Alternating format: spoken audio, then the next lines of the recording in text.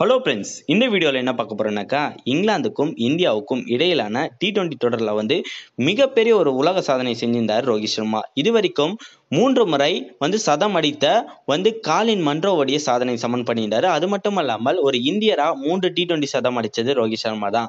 இந்த சாதனைகள்லாம் முடிஞ்சிச்சு. Man of the match அந்த மேன் ஆஃப் த சீரிஸ் இவருக்கு தான் கிடைச்சிச்சு. இப்போதைக்கு ஓடிய தொடரில் இப்போ விளையாட போறாங்க இந்தியன் அணி நாளை மறுநாள். இதுல கண்டிப்பா ரோஹித் சர்மா இந்த சாதனையும் செய்வார் என்ற மாதிரி இப்போதைக்கு ரோஹித்தோடைய ரசிகர்கள் மிகப்பெரிய ஆர்வத்தில் இருக்காரு. அது என்ன சாதனைன்றதை இந்த வீடியோல பார்க்கலாம். அதுக்கு முன்னாடி தமிழ் மாஸ் வீடியோஸை சப்ஸ்கிரைப் பண்ணாத நண்பர்கள் சப்ஸ்கிரைப் பட்டன் அடிச்சு சப்ஸ்கிரைப் பண்ணிக்கங்க. பக்கத்தில் இருக்க பெல் ஐகானை கிளிக் பண்ணீங்கன்னா எப்பலாம் நியூ வீடியோ அப்லோட் ஆகுதோ உடனுக்குடான நோட்டிபிகேஷன் வந்துடும். ரோஹித் சர்மா ரசிகர்களுக்கு இப்போ மனதில் இருந்திருக்க ஒரு விஷயம் என்னன்னாக்கா, ரோஹித் சர்மா 4வது முறையா 200 அடிப்பாரான்னு சொல்லிட்டு. ஏன் இதை அவங்க எழுப்பியிருக்காங்கன்னா, ரோஹித்தோடைய லாஸ்ட் மேட்ச்ல பார்க்கும்போது சூப்பரான ஒரு ஆட்டத்தை வெளிப்படுத்தியிருந்தாரு.